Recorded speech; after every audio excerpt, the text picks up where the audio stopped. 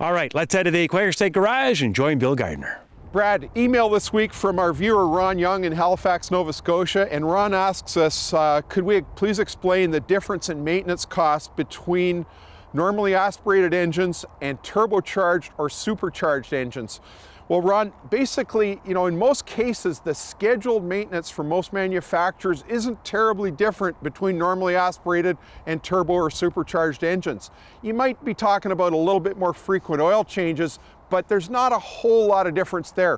Where the key difference will be is when you get into servicing other items under the hood of those vehicles. If the car has a turbo or a supercharger on it, in many cases that extra hardware and extra plumbing and ducting and components that are under the hood for those boosted engines is in the way when you're trying to service something else. So it means higher labor costs and you're just dealing with a more complex engine bay.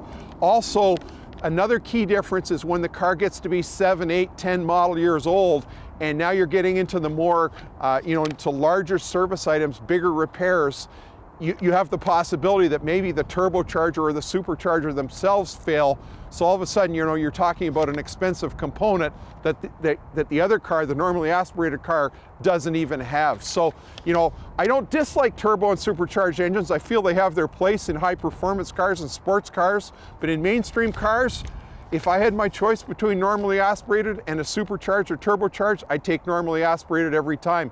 Perfect example is this car that I'm leaning on, the Kia Forte, 2.4 liter, normally aspirated 4-cylinder. There's another car in this market segment that uses a 1.4 turbocharged 4. I know which one I'd want to own when it's 10 years old, and that's this one, the normally aspirated engine. Not just this brand, just normally aspirated in general versus supercharged or turbocharged. You're going to save money over the long haul, that's for sure. Till next week, I'm Bill Gardner for Motoring 2011. If you consider Motoring TV's been on the air for 30+ years, there's no doubt you've missed a few episodes. Well, there's a couple of ways you can catch up and make sure you don't miss anything. First, you can go to YouTube and look up just segments or complete shows. Also, if you want to know what we're doing, like today on a daily basis, just go to our Facebook page. And also, you can go to motoringtvshop.com, get some cool swag. Oh, there's also that Instagram thing.